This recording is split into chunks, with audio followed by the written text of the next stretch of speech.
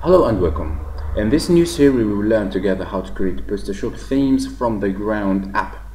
So to do so we need to have an active installation of Prestashop with on your local machine or in a hosted server. In my case I'm working with a local machine and the version of Prestashop is almost the latest one, 1.6.1.5, and everything look well. So let's go ahead and see what we can do about this.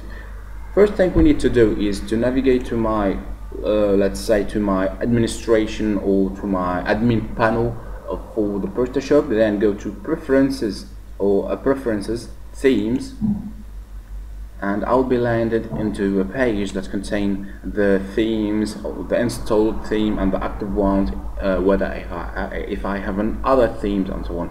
So then we need to go to new, add the new theme, and I will be landed on this page. So we have different options here.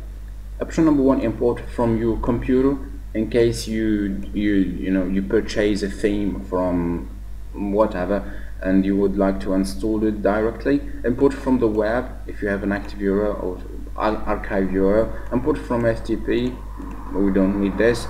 So this is our target for the time being. Duplicate an existing theme and edit it or create a new theme from the scratch, recommended for advanced user only. Well, for the moment let's be considered as a non-advanced user. So I will create a new theme. It will ask me for the theme name. I will call it new theme. Okay, thank you. Then preview, I don't have preview.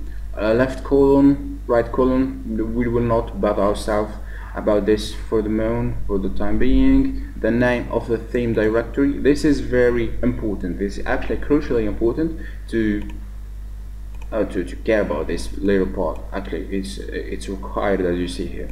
So what does this mean is the system would like to know in which directory to put the new theme. So to do that we need to move or to navigate to my installation folder, the Prestashop, then the theme folders, then create a new theme and I will call it new. Copy that name back to my back office and paste it, new. Then here is the magic. So copy missing file from the existing theme. What does this mean?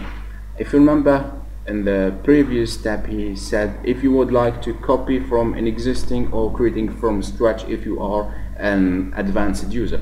In our case we would like to win some time, we don't want really to invent everything from the ground up. So there is an existing theme, we will base our job or our work or our changes on that existing theme, the default bootstrap theme, and we will build everything depending on that theme. So I will click right here and select default bootstrap. Is this responsive? I said yes. Hit save. It will turn a bit, and if we back to our folder, the created folder, we will see that we have a lot of files created, actually copied from the existing default bootstrap theme. Back to my browser. Okay, successful creation, that's good.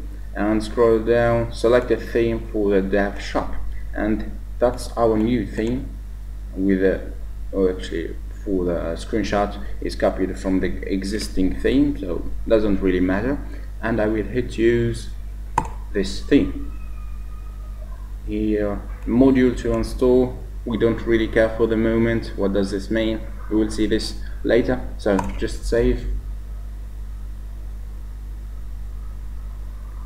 Okay, we're almost done here. One more step. Right now he's just generating the product thumbnail. Product thumbnail is the product images, and like I say, that's it. So the new theme has been successfully installed. We don't need this for the moment. Image have been correctly updated. Everything look pretty good. Then hit finish. Okay, theme active, new theme, everything look good. Refresh, And right now we will not see any mentionable difference because it's just a copy from the existing one. But to be sure that everything is right and the theme is properly installed and active, we need to navigate to go to my editor, then themes, new, this is the folder, then look for header.tpl, and I will type some junky code, some text, that make us sure that everything look okay. Lorem as example. Back to my browser and let's refresh the page, and that's the text indicating that everything is okay. That's it for this first episode of this series. In the next one we will see how to play around with CSS and giving our theme the customizing look that we are looking for. Thanks for watching and see you in the next one.